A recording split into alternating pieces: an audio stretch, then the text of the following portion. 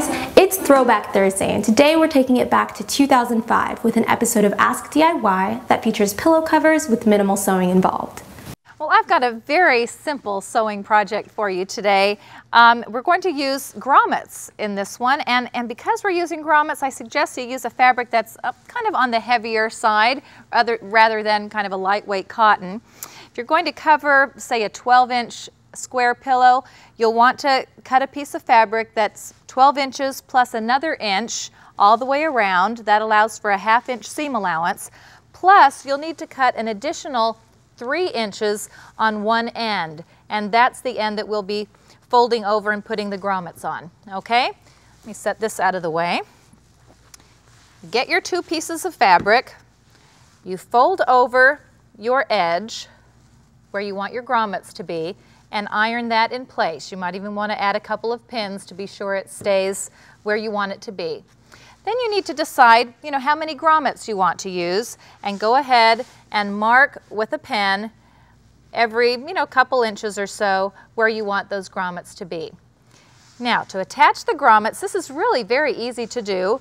You buy these tools at your fabric store or craft store.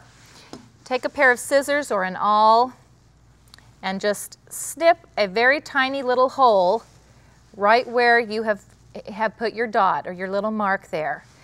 It's best to cut a smaller hole rather than a larger hole, because you can always make it larger if you need to. There are 2 pieces to a grommet. One that kind of looks like a hat, you see, like this one right here, and a flat little disc.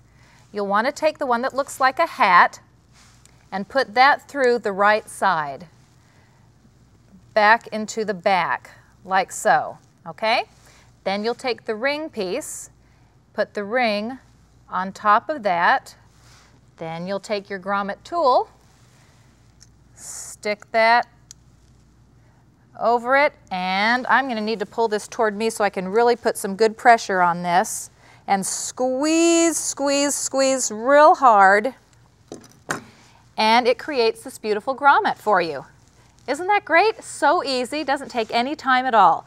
So you do that on both sides, and incidentally, it's a good tip to mark the other side after you've put the grommets on your first side. Then you can just line your pieces up and with a pen just put a mark on the other fabric right through the grommet that you've just created, like so. So now I have my marks that will line up perfectly with the others. Okay, now we're ready to sew the pillow together. Just take our pillow right sides together to the sewing machine, and I've allowed for just a 1/2 inch seam allowance here. I'm going to back stitch along that first edge. Now ordinarily I would use an off-white thread for this fabric, but I'm using red here just so you can see it better. When you come to the corner, you'll want to stop with the needle in place down into the fabric. That allows you to turn it and keep the needle in the same spot. Anyway, you continue this same way all the way around on all 3 sides, leaving the grommet side open, of course, and I've already done that on this one. Let's turn this right side out. Isn't this an easy project? This is a great one even if you've never sewn before. And this is what it will look like, a little bag. I mean, this would even make a cute little toy bag if you wanted to run some ribbon through it.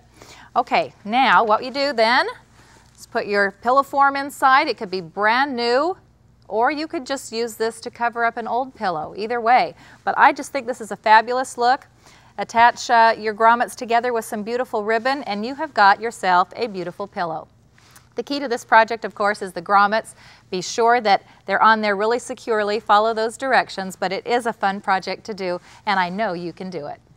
That is beautiful. And remember that if you plan on throwing your slip covers in the washing machine, Debbie recommends that you wash the fabric before sewing, and that'll allow for any shrinkage. And for your planning purposes, one slip cover can be made in less than an hour. There you have it. I would have never thought to use grommets to create pillow covers, but that's such a great idea, especially for beginners. And if you're looking for a no-sew alternative, you can always use fabric glue. If you like pillow DIY projects and recently created basic pillow covers using sew and no-sew methods, and I also created accent pillows using stencils and paint. So I'll link those both down below in case you guys want to check them out.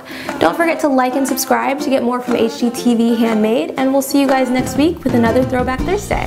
Bye guys!